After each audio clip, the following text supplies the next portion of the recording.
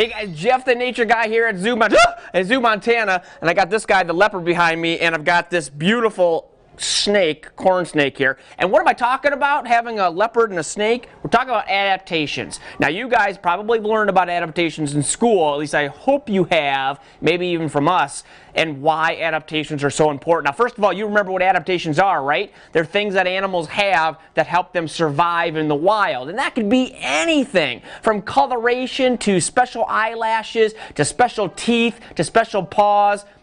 So many different things. In fact, on this leopard, I can find so many different adaptations. The spots obviously being one of them. These special ears, this big giant nose, obviously those big giant teeth help them eat meat. And adaptations basically are there to help the animal survive wherever they're from.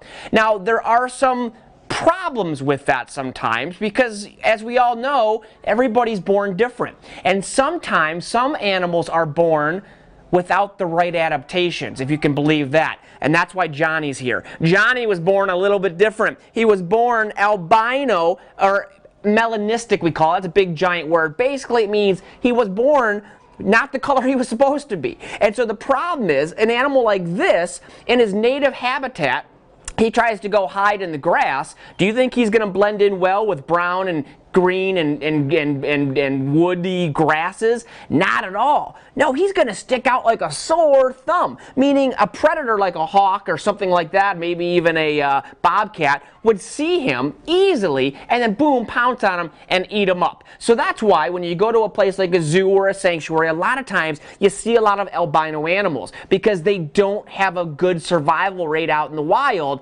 because they're just simply the wrong color for the habitat that they're found in. It's really a bummer for the animal. Now get this, there's also other adaptations that can go wrong, not just coloration, and it can be so many different things. And obviously if an animal is in a fight and it loses its canine teeth, something like this, it's going to be detrimental to that animal. It's not going to be able to catch prey, and therefore it could die out there. So adaptations, even though it seems like it's just something that's given to you, not always. It can be deadly if you don't have the right adaptation for the environment that you're found in. Now, last but not least, the other bad thing is when an animal is put into an environment that it's not supposed to be in. Sometimes they can survive, but a lot of times they don't. So what happens is people get animals for pets. They realize maybe that animal is not a good pet, and instead of finding a new home for it, they release it out in the wild. And in some cases, that could have detrimental effects not just to that animal, but to the other animals that are native and adapted for that environment. For example, in Florida,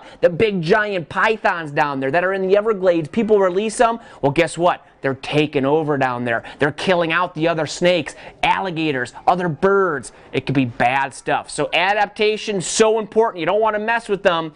But if something goes wrong, we'll try to be here to help them out the best we can. So guys, until next time, I'm Jeff the Nature Guy here at Zoo Montana with Johnny the corn snake and Bruce the leopard.